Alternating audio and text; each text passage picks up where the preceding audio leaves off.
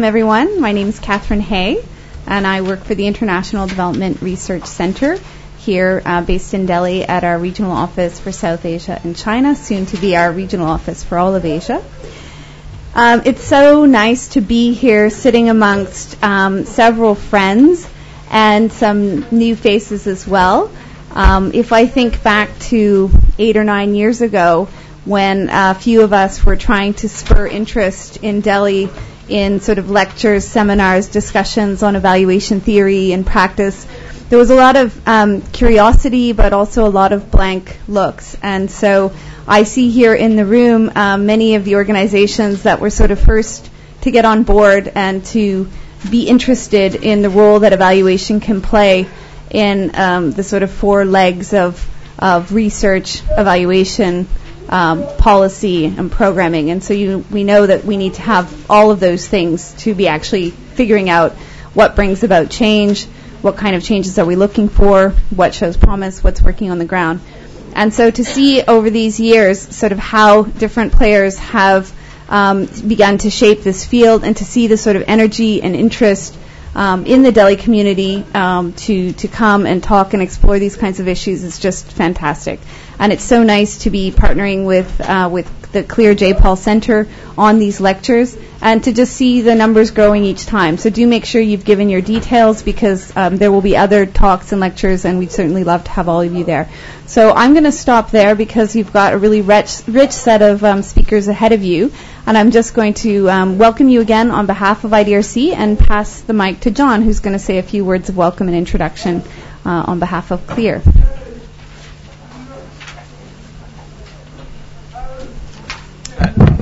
Hello, everyone. On behalf of J-PAL South Asia at IFMR and Clear, I'd like to join Catherine and welcome you to the event.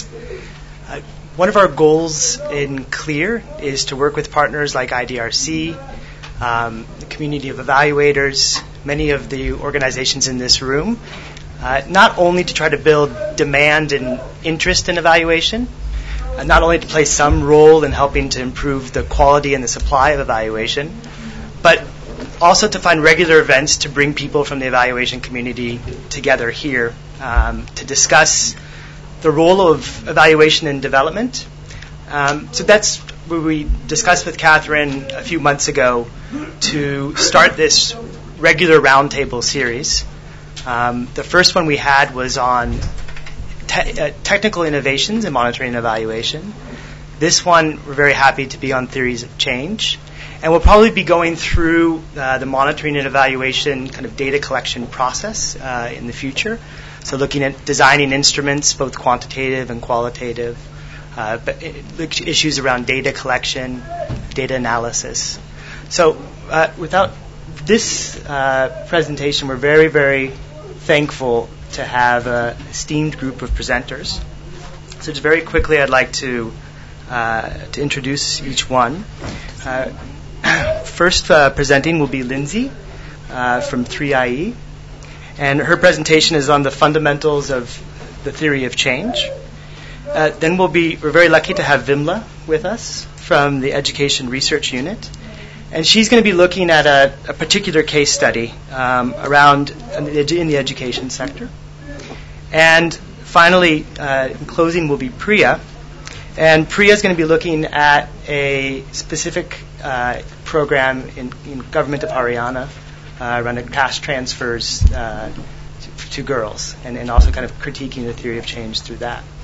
So please join me in welcoming our guests. And Diva, do you want to begin with the introduction of Lindsay to begin? Thank you. Good afternoon, everybody. My name is Diva Dhar, and I'm a Policy and Training Manager at Clear South Asia, hosted by J-PAL at IFMR. I'll be moderating today's roundtable on the theory of change. Each panelist will make a 20-minute long presentation, followed by a round of questions and answers, and I look forward to your active participation. Our first speaker today is Lindsay Novak. Lindsay works as an evaluation officer at the International Initiative for Impact Evaluation, better known as 3IE.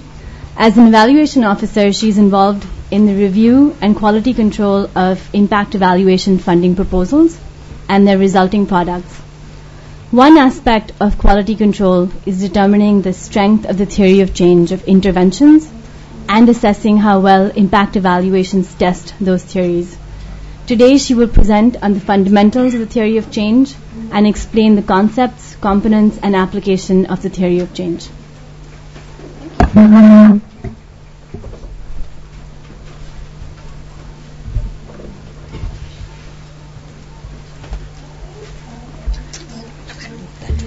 Can everybody hear me? Okay, I tend to talk relatively quietly. So is everybody, can you hear me in the back? Okay, great. So I'll jump right in since Diva very nicely introduced me. So as they've said, I'm going to talk about the fundamentals of the theory of change and include a very short example just to give it a little bit more flavor, hopefully. So the first thing that I want to do is talk about terminology. So I think with anything in evaluation, the same name can be used for many things, and many things can be called the same thing. So the first thing I want to say is what I've heard the theory of change be called, which are all of these four things. So the program theory, the causal chain, theory-based evaluation, and a logic model. So some of you might think of all of these things to mean what I'm about to talk about, and some of you may think of some of these things to mean something completely different. But hopefully we'll come to a common understanding. So all of these four things can be used in contrast to what is known as the black box approach. So anytime somebody calls a study a black box study, it is most definitely not a compliment. And usually that means that at the very end of the evaluation team is able to say outcomes improved by 25%, but they can't tell you why. And they can't tell you how it could be better. Or they say the program didn't work at all, but they can't tell you why. So that's the main question that we're talking about here, is answering the why question. So that's the point behind a theory of change and inserting it into your evaluation methodology. So the first thing that I'm going to talk about is I'm starting from the assumption that the program is more or less already designed. So some people might think of the theory of change actually starting from a needs assessment and working back to defining a program, but I'm actually starting from the point of an evaluator that's called in and says, and the implementing agency says, please will you evaluate this program. So that's the assumption that I'm starting from. So the first question that you should be asking as an evaluator is, what is the program? And not just a few details, a lot of details. You want to know exactly what's happening, what's going to be happening on the ground. The second question that you should be asking is, what outcomes does the program aim to achieve? So how are people's lives going to improve as a result of this program, or what is the goal? The third is, what intermediate steps lead to those outcomes? And if that's not clear now, hopefully it will be as I talk through an example. And then the fourth is, what assumptions are associated with each link in the chain? So again, if that's not clear, hopefully it will become clear as I talk about a particular example. So the example that I'm going to talk about is a school-based malaria program that happened in Kenya that 3I is funding an evaluation of. So they had a really great theory of change already inserted into their program, so I decided to steal it for this presentation because I thought it was quite well done. So this program is, again, a school-based malaria intervention. So they went into schools and they did rapid diagnostic testing to find if the children had malaria parasites in their blood. And if they did have malaria parasites, then they were given a full malaria medication regimen. So if you were the evaluation team, you should be asking many more questions than that, but we'll start from that assumption. So we're going to put the malaria intervention on the left-hand side.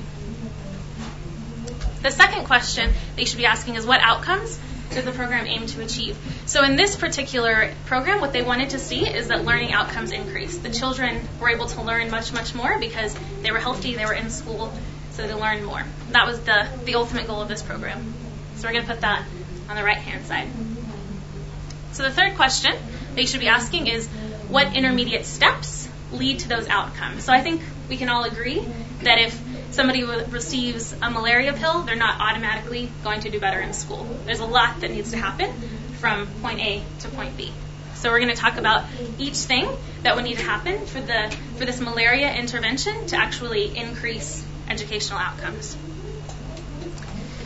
So the first thing that needs to happen is that the malaria intervention actually has to improve health. So there should be reduced clinical attacks, and there should be reduced asymptomatic malaria parasites in the blood. So that's kind of the first thing that needs to happen, is children actually have to get healthier. So the second thing that would need to happen is that the fewer clinical attacks actually lead to increased school attendance. So if children are healthier, then they're actually attending school more. The third is that if there are fewer malaria parasites in their blood, then there's less anemia. So malaria parasites are a very large cause of anemia. So that's kind of the assumption. So then reduced anemia should then lead to improved cognition and improved concentration in the children. And all of these three things, increased school attendance, improved cognition, and increased concentration, should then lead to increased knowledge. So this is the idea of the program. If you really lay it out, these are all of the things that have to happen for a malaria intervention to actually increase knowledge. So again, the fourth question that we need to ask is what assumptions are associated with each link. So I think as I talk more through that, hopefully that will become clear. So the idea that a malaria intervention actually improves health, there are a lot of assumptions associated with that. So the first is that students are correctly targeted, and in order for that to happen, the rapid diagnostic testing tools actually have to be accurate, and the people that are doing the testing have to know how to read them and correctly categorize people. So that's one thing that would have to be in place. The second is that the medicine is actually effective, so hopefully the Kenyan government has selected a medicine that has proven to be effective in clinical trials. The fourth is that children actually adhere to the full medicine regimen. This is a 6-pill medication plan, so there's a little bit of an assumption behind that they actually do take all of the medication. And then fourth is that this is not considered a substitution for preventative measures. So if parents start thinking, oh, my child had all of this malaria medication, I no longer need to use bed nets, it could actually have a negative effect, possibly. It's an assumption. And this is most definitely not an exhaustive list, but for the sake of brevity, I won't talk through all of them.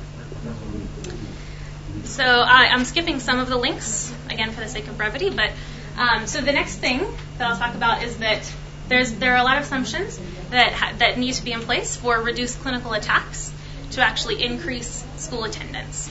So one of them is that the binding constraint has to be addressed. And by that I mean that the reason children weren't going to school is because they were sick with malaria. If that's not the case, if the reason they're not going to school is because the schools are too far, the kids are unmotivated, the parents don't think it's important, then the fact that the kids are now healthier and don't have malaria doesn't mean that they're going to be in school. So that's one assumption. The second is that child labor doesn't increase. So if, for example, the parents now think, my child is healthy, he's going to be much more productive if I put him out in the fields instead of going to school, then school attendance will not increase. So, and then lastly, there is an assumption that increased school attendance, improved cognition, and increased concentration actually lead to increased knowledge. And in order for that to happen, the schools have to be functioning sufficiently well. It's not that they have to be amazing, but knowledge has to be transmitted in order for healthy and concentrated kids to actually learn more. So those are some of the assumptions. So outcomes and assumptions can be tested in a number of ways. And some of them can be tested with a counterfactual analysis. And I think fully explaining that is kind of outside of the realm of this particular talk. But the idea is that you have people that actually received the program. So you have individuals that received the malaria medication, and you have individuals that did not receive the malaria medication but are similar in every other way. So you're basically comparing those children that did receive the program to those that didn't but are similar to determine if the program was effective. So some of these things can be tested with a counterfactual analysis. So, for example, reduced clinical attacks, that can be tested. So you can actually count the number of people that had malaria attacks in the program group and the number of children that had malaria attacks in the control group and determine if malaria actually did decrease in the program group as a result of the program. Again, with asymptomatic malaria parasites, reduced anemia increased school attendance, improved cognition. All of these things can be measured both in the program group and in the control group to determine if the program actually caused these outcomes. So some of the things are better tested with a factual analysis. And by that I mean that it's not occurring in the control group, so you can't test it in the control group. So most of these things are going to be around how the program actually functions. So the assumption that students are correctly targeted is something that can really only be tested in the program group because it's not happening in the control group. Same with that children adhere to the full medication regimen. That can only be tested in the program group. It's not happening in the control group. So it's really a matter of going in. And a lot of these things are very well tested with a qualitative analysis. So the question about if this is actually the binding constraint, so why are children not in school in the first place, would be very, very well tested with a qualitative analysis to go talk to parents and ask them why their child is not in school. And then some outcomes and assumptions just can't be measured. And that's okay. That does not mean that it should not go into your theory of change. That means it should definitely go into your theory of change. And you should recognize that it's an unmeasurable or untestable assumption. So the first thing is that the medicine is effective. So like I said, hopefully the Kenyan government has selected a medicine that was proven to be very, very effective in clinical trials. But in the context of the evaluation that we've constructed, it's not a testable assumption. And then I actually added one link in the causal chain, and that is that increased knowledge actually leads to higher test scores.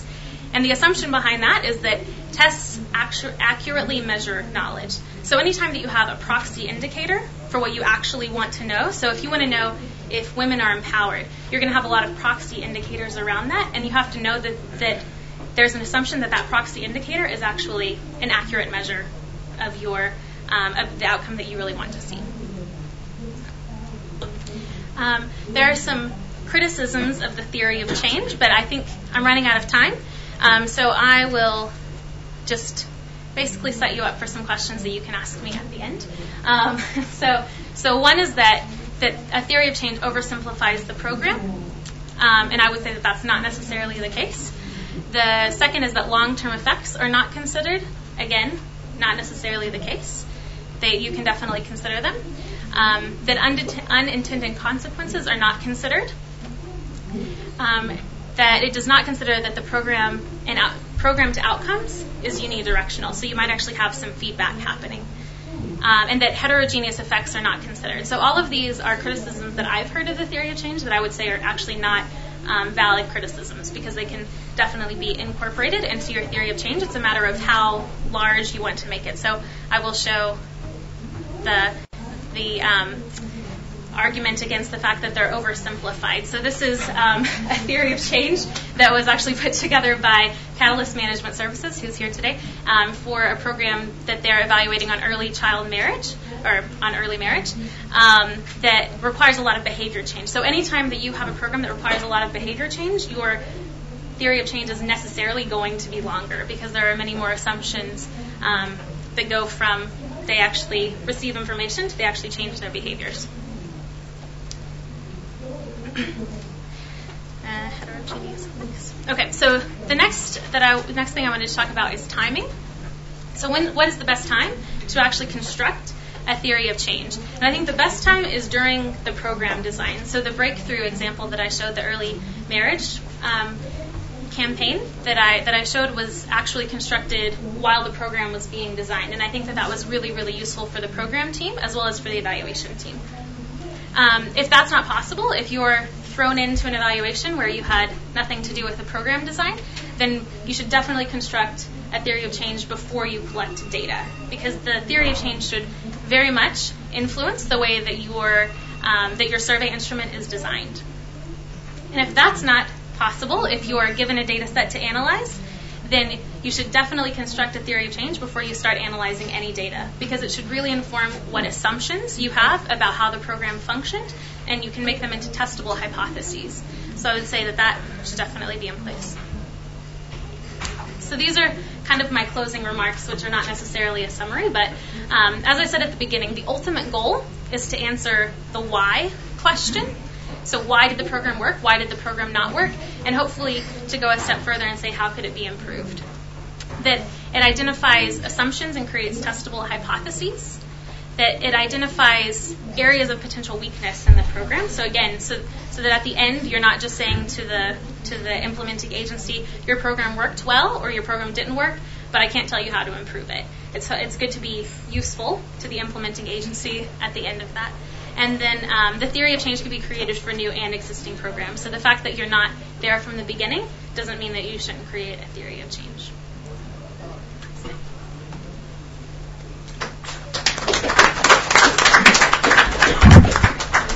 Thanks, Lindsay, for outlining the basic concepts and steps involved in designing a theory of change and its application. And thank you also for summing up the frequent criticisms of the theory of change. It would have been nice if we had more time to actually hear how those could be addressed. But I'll now turn to the audience, and in case they have certain questions or comments, we'll take 3 questions in one go, and then Lindsay will answer simultaneously. Yes, you and then you, please. Could the mics be given to them, please?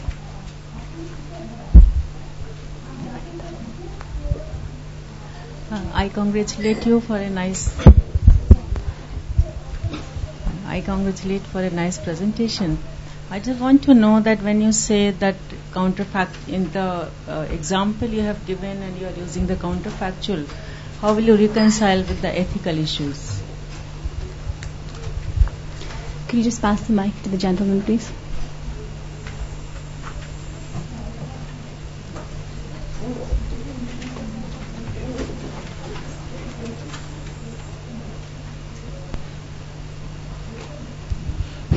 Hello, this is Manish from Impact. I just wanted to know, when you're presenting your theory of change, you said there is a whole lot of outcomes that need to be achieved, assuming that there are a whole lot of assumptions that will hold true. Now, when we actually put this whole thing into practice, a lot of these outcomes improve, and some don't improve, and in different variations. And same is the case with assumptions, that some holds true, some don't hold true, and to some variations and all. And eventually we are trying to answer again the same question: did the knowledge increase? For example, how do you actually demystify the whole thing and say which assumption held true, and when we are trying to get down to that answer, why? So again you're left with the 2 broad things, that these outcomes happened and these assumptions did not hold true. But again, those are broad sets and not coming down to the specifics of why. So how do you demystify that in theory of change? One more.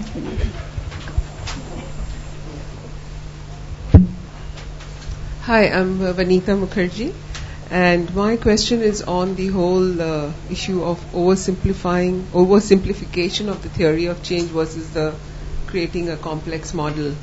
And my question is, when you have a complex model, because I know that breakthrough program, what are the pitfalls in terms of tracking?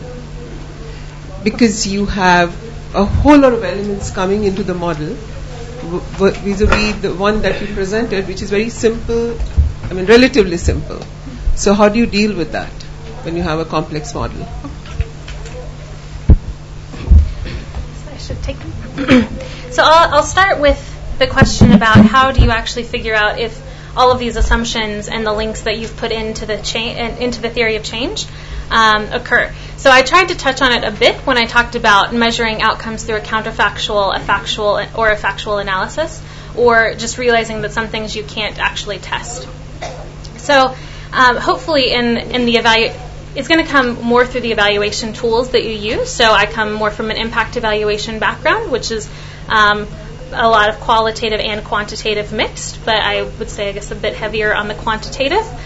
So you actually test with survey instruments, but this theory should inform what questions you're asking. And then at the end, if you find out that, yes, malaria did go down substantially in the program group, but the test scores still didn't increase, then it's something in between those two outcomes. So it must have been that the children actually... Hold the mic.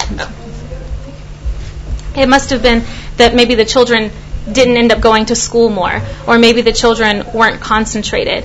But if you find out that they are more concentrated and they were attending school, but their learning still didn't increase, then you know it must be something between that, which is one of the assumptions, is that the schools are functioning sufficiently well. So if they still haven't learned anything, but they're in school and they're concentrated and they have improved cognition, then it's most likely the schools. So it allows you to actually figure out where the program broke down, if it did break down. And like you said, you could actually find that school achievement actually does increase, but some of the other assumptions didn't hold. But that just means if you actually tweak that, if you tweak the program and you make that assumption hold, that the program is going to perform even better than it was before. By the way, what happens if malaria doesn't reduce, right, but the education, the knowledge scores do increase? What happens then? That would be difficult to explain, I think.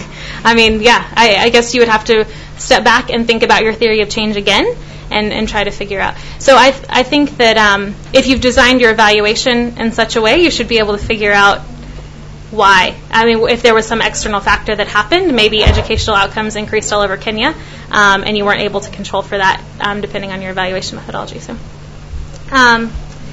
The second is that you asked about ethical issues with the counterfactual, and I think that that's a little bit outside of the context of today, just because, I think that a control group, it could be a very long discussion. But at least for me, I think that there are always going to be people that don't receive a program, and so you have to figure out who that is. And so I think that if you can decide who that is in such a way that helps your evaluation design and hopefully isn't unethical, then that's a good thing. So, there was one other question about the complex model. So, I think that yes, you can definitely make the model as big as you want to. You can make it as long as you want to. You can think about 25-year outcomes and just realize that you may not be able to test all of those things. You might not be able to test all of those assumptions or all of those outcomes that you want to see 25 years down the line. But I would say that that's much more a constraint to your evaluation design or your evaluation timeline than it is a constraint to the theory of change. The theory of change, you can put down on paper anything that you want to and any way that you think the program could go, but you might not be able to test all of those things. And like I said, knowing that there's an assumption or knowing that there's something that you want to see really far down the line and not being able to test it is not ideal, but that doesn't mean that you shouldn't write it down, that you shouldn't realize that it's an assumption. So. Sorry, we're out of time for questions. We're going to move to our second presentation. Thanks, Lindsay, for explaining the brass tacks of the theory of change. Our second presentation will deal with a more complex case study from the education sector on shaping program and evaluation design. I'm pleased to introduce our next speaker, Vimla Ramachandran, who's the Managing Director of the Educational Resource Unit. Vimla Ramachandran has worked on education, public health, and child development for over 25 years and has extensive experience in policy and program development, evaluation, and qualitative research. She was the first National Project Director of Mahila Samakhya, a founder trustee of Health Watch, a network of social activists and researchers working on women's health issues.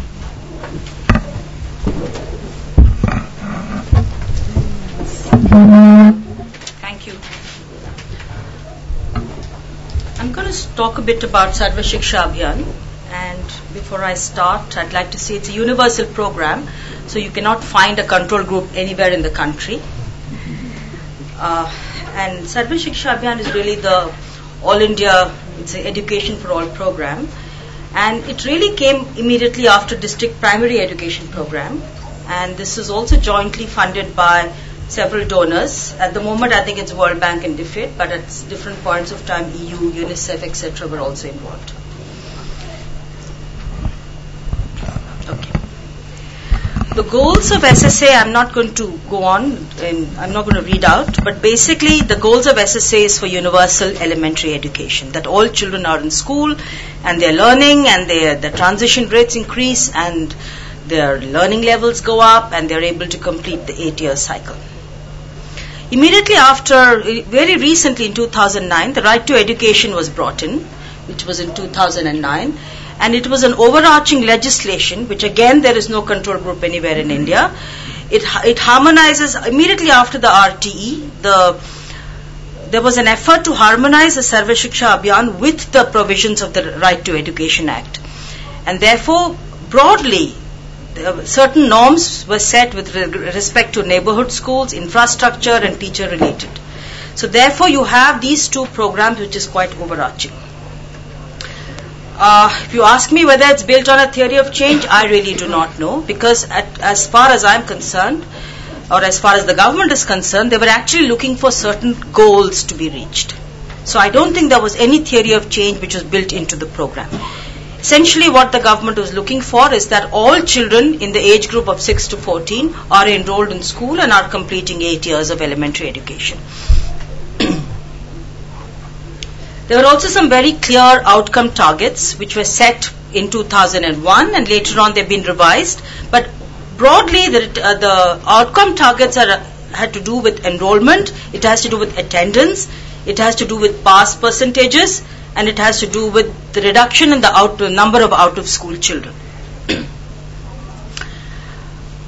Now, because this forum is about theory of change, there is agreeing that it is not built on a theory of change, but it may be worthwhile to ask as to what are the intermediary outcomes. And I think that the goals that the government set are really those kind of intermediary outcomes. Because ultimate outcome for the right to education is that all children have access to good quality education, which means all children are learning. Yet, if you look at the situation today, a very large number of children are enrolled in primary, a little less in upper primary, and when you go to the secondary level, that's even less. So it's not as if that for every 100 children who actually enter primary school, maybe a certain percentage may finish primary, maybe as close to 86-87%, but when you look at secondary education, it is shocking at 27%. That is only entering secondary school. Dropout rates have not reduced, and in fact dropout rates remain extremely high when it comes to scheduled caste, when it comes to scheduled tribe children, Muslims, and among all these communities, the dropout rates, at least till recently, was higher for girls. The trend seems to have reversed in the last two data sets that I seem to have seen. Furthermore, the ASAR, which many of you are familiar with, reveals that over 50% of children in grade 5 can barely read a grade 2 text. So if this is a program, then how are we going to go ahead evaluating it? I'm just going to take you through some data, which you want, you can take it from them. Here, look at the dropout rates.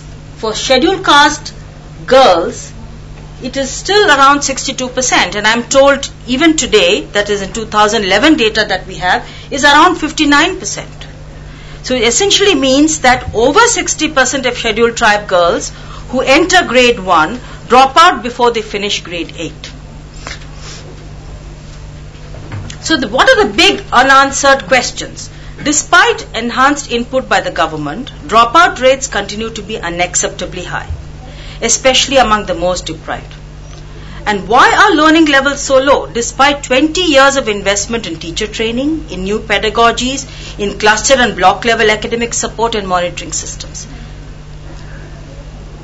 Obviously, something is really, really wrong. There is a huge gap in the knowledge as to we know things are happening, but we're not able to answer the question why they're happening. I want to talk a bit about the joint review mission mechanism of Government of India and the donors. And this joint review mission mechanism has been in operation since 1994. Firstly with the DPEP project and now with SSA. And the Joint Review Mission routinely actually reviews a lot of the quantitative data which comes in. Every year, every 6 months, in fact, quantitative data is presented. But over the last 5 or 6 years, there have been very serious questions being asked as to, yes, we know in some parameters there are improvements, while in other parameters there are no improvements at all. And what is the why, as Lindsay was saying. But the kind of methodology that the government uses in the JRM does not help us really understand why. So as a result, what did the government do? Around 2006 2006 or so, they decided to commission a range of studies to understand the why. And we are doing one of the studies, so therefore I wanted to share part of that. Some very concrete, tangible issues like teacher attendance and time on task. This was jointly done by the government and the World Bank. There was a study on student attendance done by NCERT. There was also a study done on the number of days that schools actually work. And there are some not so tangible studies which were done.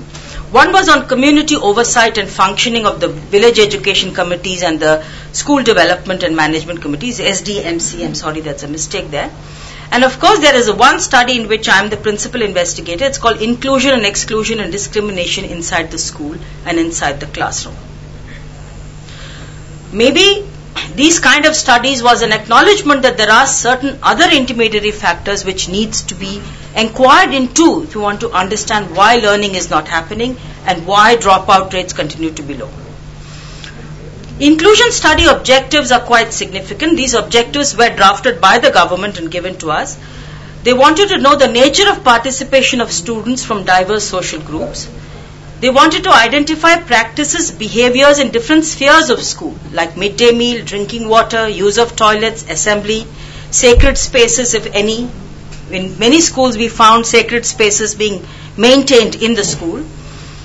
Then classroom, class teaching and learning, corporal punishment, verbal, physical abuse, extra encouragement versus neglect, and of course extracurricular activities like morning assembly, special functions of the school, games and sports. And of course to gather the parents' view on the prevalence of inclusive or inclusion or exclusive practices in the school. Why? The hypothesis was that children may not be learning or dropping out because exclusion and discrimination in school leads to poor self-image of children. And this poor self-image can lead to dropout. This poor self-image can lead to children not paying much attention in class.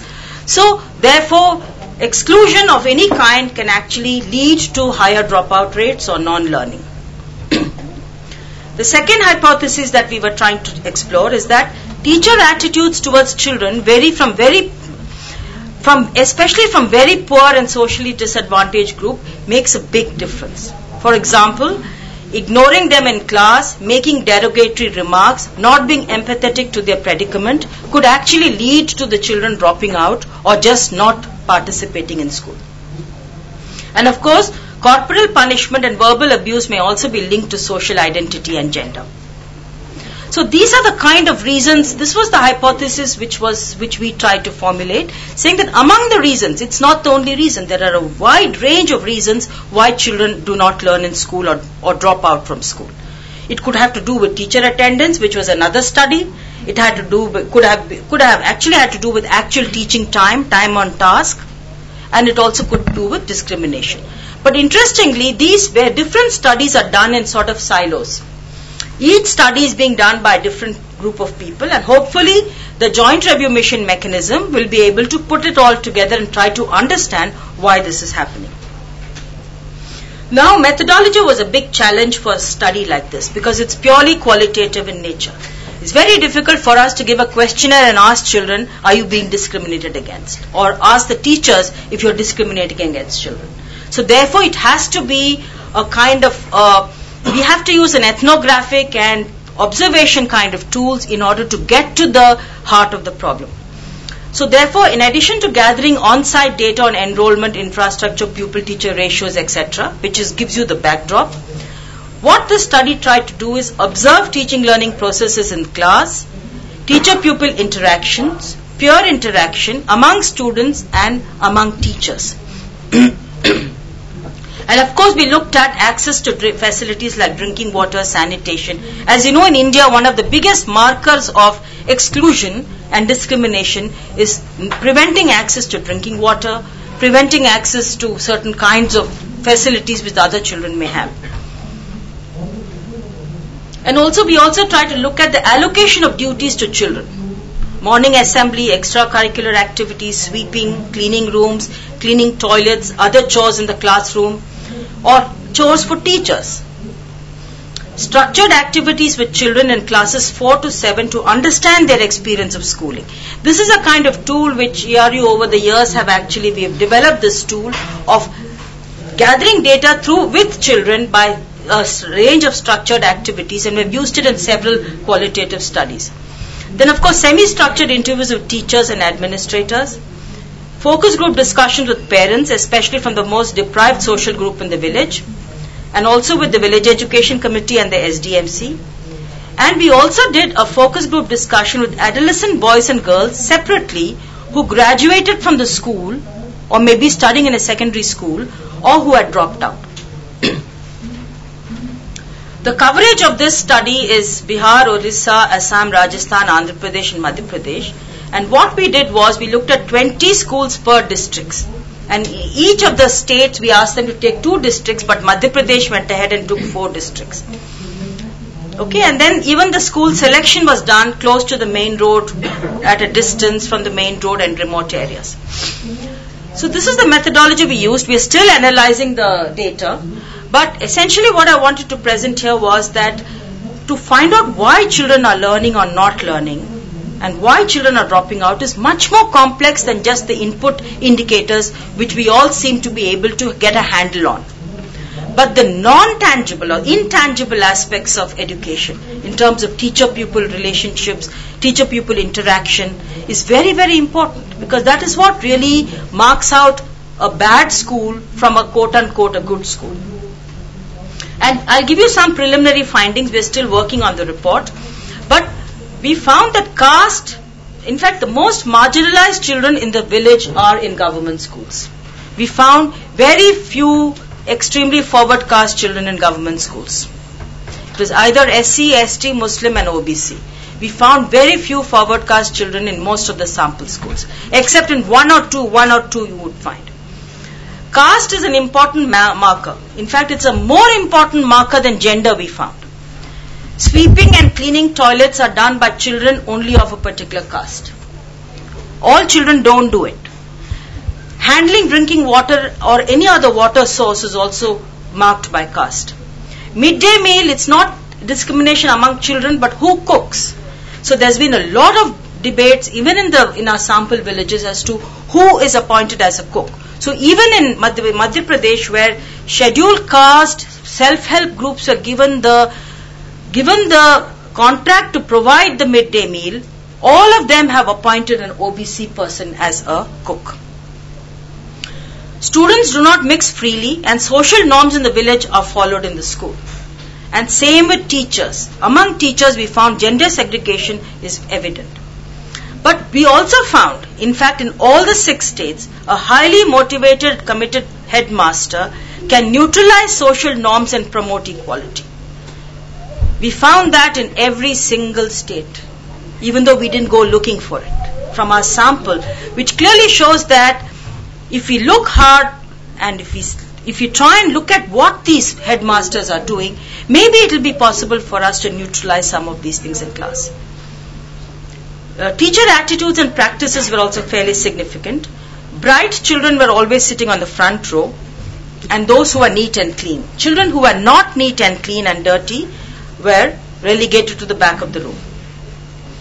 All classrooms had a group of silent, passive children, and teachers paid very little attention to them. They were the ones who were absent often, and teachers did not take any interest in them. In some states, teachers routinely used caste names to call out or disability markers. Like Langada, Lula is very common. The teachers use these kind of words. And hygiene and appearance seems to be very important. And we found that teachers were not touching the books of some children. They asked them to keep it there, and they used to look at it like that and sign. And after class 3 or 4, gender is also very pronounced. They sit in separate rows. Women teachers do not mix with male teachers, etc. I think my time is up. But essentially what we learned was that today in the government school system, there is no detention policy. So children are promoted from grade 1 to 2 to 3 to 4, and now they will be promoted to grade 8 under RTE. So because there is no detention, we found that teachers are also lax and there is no learning happening. And this could also be one of the reasons. And teachers are not worried about learning, because in the teacher interviews, we've got records of interviews saying these people are not interested in education. The home environment is like that, so how do you expect them to learn? But the overwhelming message from this study was a good school leader can prevent exclusionary practices and foster learning and ensure all children get attention that they need. Exclusion does make a difference to participation and can push children out of school. This is what our study found. But still preliminary stages, we are still analyzing the data and putting it together. I've done one round of qualitative data analysis and doing the second round, trying to go a little deeper. Thank you very much. Sharing your work on the Sarva Shiksha Abhiyan and highlighting the importance of having a clearly thought out theory of change, one that moves beyond linear causation, understands more complex relationships, and goes beyond a simple framework of just inputs and tangible outputs, accounts for different needs, risks, and trajectories of various social groups, such as minorities, girls, scheduled castes, and scheduled tribes. I'd like to open the floor to questions. We will take 3 questions, and then Vimla Ramachandran will answer them. Please raise your hands. 1, 2. Shobini Jpal. So it seems from your presentation that there's my biggest takeaway I think from this is that it seems that the headmasters clearly have a theory of change or what they expect to see in their schools, but the governments who are actually scripting what should happen in the school and in the education system do not really have a very clear theory of change. I think this is more like a comment than a question.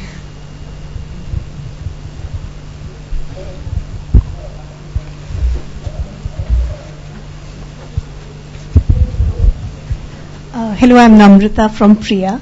Thank you, ma'am. It was a very fascinating presentation. What was interesting is it actually combines, Lindsay, your presentation and Vimlaji, yours, that what do you do when you go for an evaluation and there is no clear-cut theory of change already on board? So do you kind of try reconstructing it, and how do you reconstruct it when it's a big program like this which has already been developed? So what are the challenges, or do you kind of how do you operate around that?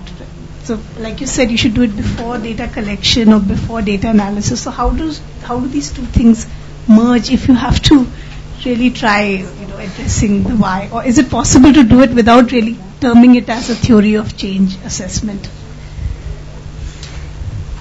We have a third question. Could you please pass the mic?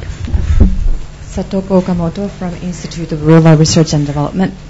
Could you explain the process through which you came up with the 2 hypotheses? Pardon? Could you explain the processes that you came up with, the hypotheses that your researchers studied?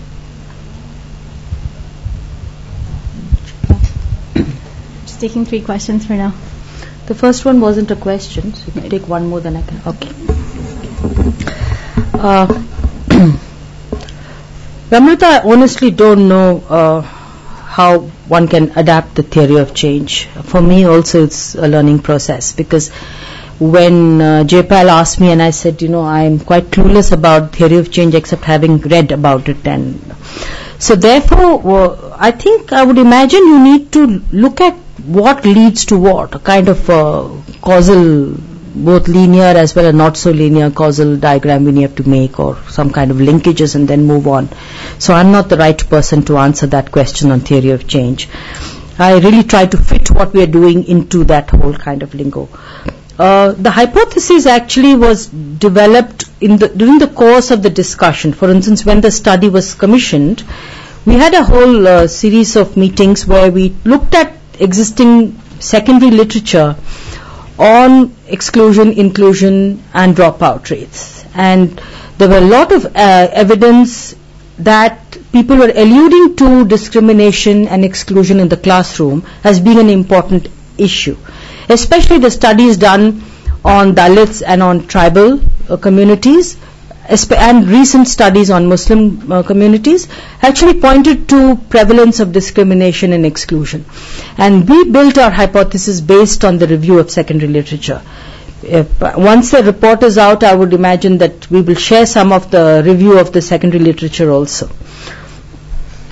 I don't think I need to comment on Shobini's because I agree with you that the people who have an idea, a strategy for change is really the headmasters, or it could also be a block level functionary. So they must have some idea of what can bring about change. And if they have that idea, then they can go about realizing that idea. But unfortunately, in large government programs, it's not about a theory of change. It's about achieving certain goals. And when those goals are not achieved, it's a question about, sincerely, to talk about why they're not been achieved. And then you go on to more and more studies. Because even under DPEP, I remember among the first studies which was commissioned was looking at gender and social equity, how it plays itself out within the schooling system. There were also studies specifically on the situation of Dalits and specifically on the situation of tribals. But today, Sarva Shiksha Abhiyan went a step further and said, I don't think we know a lot about that. We know who is going, who is not going, but we need to understand why. And I think that's why they decided to commission some more studies. But they're all silos. We'll take one more question here up front, please.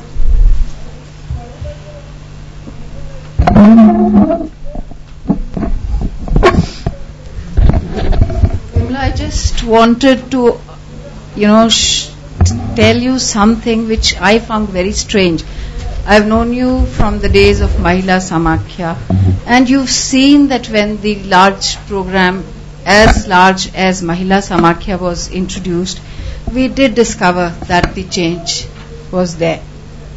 We have all been admitting it. As far as the right to education is concerned, I was quite amazed to find that you feel that it cannot be, related to any change. No, I didn't mean that. No, the impression that I got was that you said that change, I really do not know whether it would bring or not. Let me share it with this House that the Government of India has been working on various projects at the national level, at the district levels, at the state levels, which have been responsible for making changes which are noticeable in the schools and in homes as well. The NCERT has conducted 4 evaluation studies with the support of the TCF-TSA, and all through these studies we did find that the quality initiatives did make a difference, which means that a positive change was noticed. Another thing which I would like to share with you is that one finds it very difficult to accept that the dropout rate is as high as you have reported. What was the source? I was really curious to. Should I just answer? Thank you. I think you misunderstood. I didn't mean change will not happen. I was talking about the theory of change which we're talking about here. So please, there's a misunderstanding there. The data is the government's SES, Select Education Statistics of Government of India. I have not used any other data. Okay, we're out of time, unfortunately. We have to move to our next presentation. Our third speaker is Dr. Priya Nanda, Director of the Social and Economic Development Group for the International Center for Research on Women at the Asia Regional Office in Delhi. Dr. Nanda oversees research, policy, and programmatic work on issues related to gender equality and poverty reduction, with a focus on the intersections between economic and health issues. Her work includes research, measurement, and evaluation of women's economic empowerment and access to health services, including reproductive health and HIV. In her presentation, she will give us an illustration of the underlying complexities in applying the theory of change to the evaluation of the Apni Beti Apna Dhan program, which is a conditional cash transfer scheme to improve the status of girls in Haryana, one of the states with the lowest sex ratios in India. Thanks, Priya. Thank you so much. Good afternoon. it's really actually very convenient and good that I'm going last, because it's a really nice segue from what's been stated. I was asked to come and present on our evaluation that ICRW is doing on a conditional cash transfer program of the government of Haryana that was initiated in 1994. And we are conducting the evaluation now in 2012. And we are at the stage where we've just finished our formative research, and we are now developing our surveys and going to soon be implementing our actual impact evaluation study by the summer of 2012. So I'm really talking about the theory of change that we are discovering and discerning as we are doing the formative research for the study. Very briefly, I'll talk about the program and its specifics. Talk about the theory of change, ostensible, articulated, unarticulated aspects of the theory of change of the program, our research and our methodology, the construct of values, because what we are really trying to associate is, does this program really enhance values? And I'll get into that in a few minutes. And then lastly, go back and bring a closure to this whole idea of the outcome of value and what the scheme or the program intended to do. So I'll spend a few minutes on this slide. This is really my program, what is the program doing and what does it entail slide. If you look at the left-hand side, these are the different implementation aspects of the program. What's important to note here is that it is one of the first conditional cash transfer programs on the value of girls in India. It has been implemented by the government of Haryana between the years of 1994 and 1998. And it's implemented through the ICDS program through the Department of Women and Child Development in the state government of Haryana. The context in Haryana, as has been mentioned at that time when the program was first designed and implemented, was one of highly adverse sex ratios at birth. In 1991, which is just prior, the census that took these measurements prior to when the scheme was developed, the sex ratio at birth was 865. Which is 865 girls to 1,000 surviving boys. And just very briefly, I'll get into the details again.